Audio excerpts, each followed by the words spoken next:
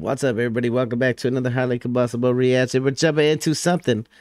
American words derived from Dutch. That's what Beto is all stands for in this title that is impronounceable. Let's jump into it. Let's check it out together. It's coming at us from Mark. If you guys enjoy it, definitely get over and show the original poster some love. Shout out to Miss Inga for the subtitles so we know what's going on. Let's see what we got. 50 jaar lang hadden Nederlanders het voor het zeggen hier in New York toen het nog Nieuw Amsterdam heette. Dat was in de 17e eeuw, heel lang geleden.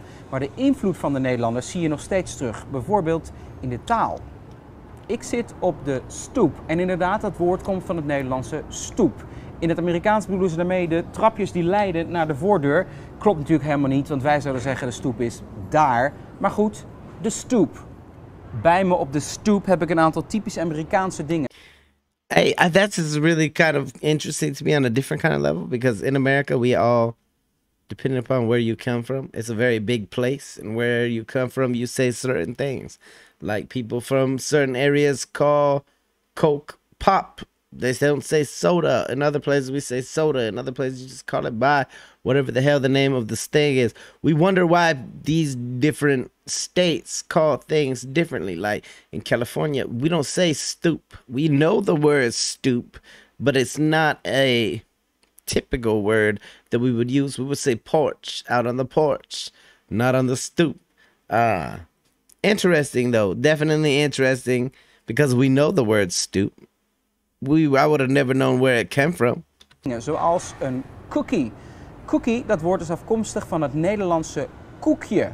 Want in het Engels noemen ze koekjes biscuits. Alleen in het Amerikaans gebruiken ze het woord cookie dat afkomstig is uit het Nederlands. Wie heeft er zin in wat coleslaw? Inderdaad, coleslaw. Het komt letterlijk van het Nederlandse woord coleslaw. Luister maar, de twee klinken ook hetzelfde. Coleslaw en coleslaw. Coleslaw, no matter how you spell it, is not something that I eat. In het Engels is cole natuurlijk helemaal niet cole, het is cabbage. Dus eigenlijk heet dit cabbage salad. Maar ze noemen het dus cole omdat het uit het Nederlands komt. En het interessante verhaal hierachter is dat in de 17e eeuw, toen de Nederlandse schepen hier naartoe kwamen, dat was een hele lange reis over de oceaan. Het enige dat goed bleef was ingemaakte witte kool.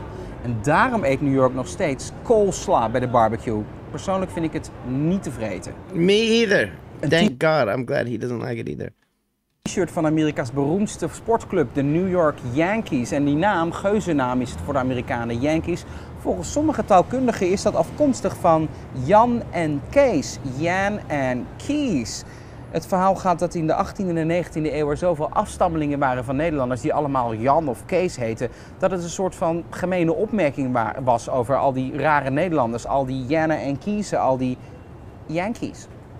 Wow. En het verhaal gaat zelfs dat het woord dollar afkomstig is van het Nederlandse daalder.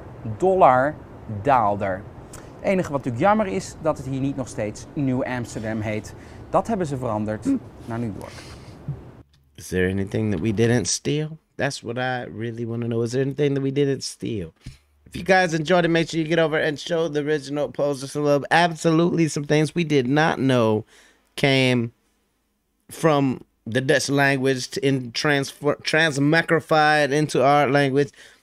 Definitely go show the original poster some love for the information. Go show Inga some love for the subtitles. Smash the like button if you liked it. The dislike button, but I won't believe you. Check out the other video over there. Channel next from highly combustible. You guys be happy, healthy, safe. I love you to the moon and back. Peace.